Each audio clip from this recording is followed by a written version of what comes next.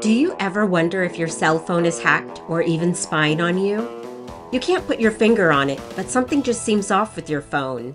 Maybe your cell phone is behaving differently and crashing a lot. Or you recently had a conversation about shoes. Then hours later, shoe ads suddenly pop up on your phone. You could be receiving strange error messages or requests for sensitive information.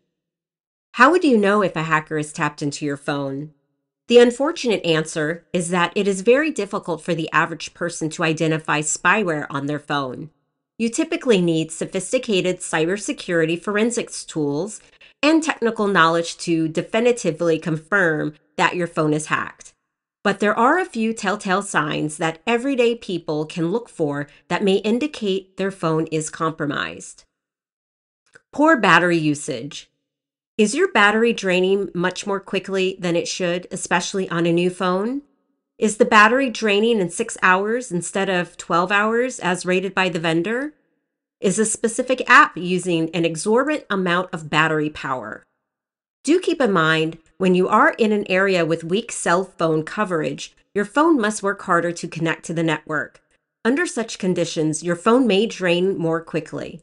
Additionally, streaming video, especially high-definition video, is energy intensive and drains battery power.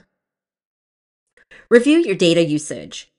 Log into your online mobile account and review your last 12 months of data usage.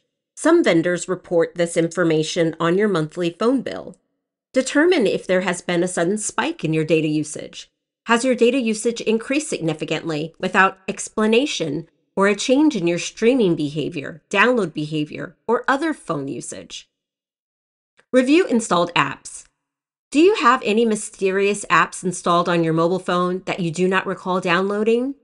Are there apps taking up space on your phone that you don't use? Mobile app permissions. Look at the permission settings for mobile apps that you deem higher risk. Good examples of higher risk apps include unpopular gaming apps or utility apps from unknown developers. Do any of the apps require permissions that don't make sense, like access to your contacts, camera, or microphone? Suspicious app behavior. Determine if you are receiving strange pop-ups or notifications on your mobile device. Do any of your apps automatically launch or start on their own, or request credentials for unrelated accounts? Do your active use indicator lights for your camera or microphone turn on at unusual times? Poor phone performance. Is your phone slower than usual? Does your phone ever freeze up sporadically? Also, has your phone started to crash more frequently or seem to use up more processing power? Random multi-factor authentication request. Have you recently received multi-factor authentication codes that you did not request? This could be a sign that someone knows your password and is attempting to authenticate into your iPhone, Google, or Microsoft account. You can always log into your mobile device account and review recent logins. Apple, Google, and Microsoft all record and track login information, which you can access online. Verify if anyone has attempted to log into your account from an unknown computer. Phone temperature.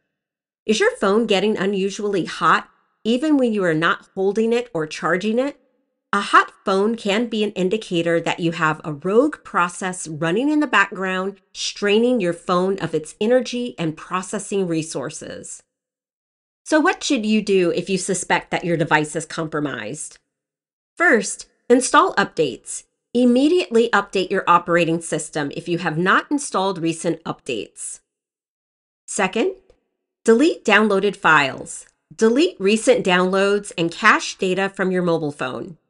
If you don't know how to do this, search online for instructions for deleting cache on your mobile device. Third, uninstall apps.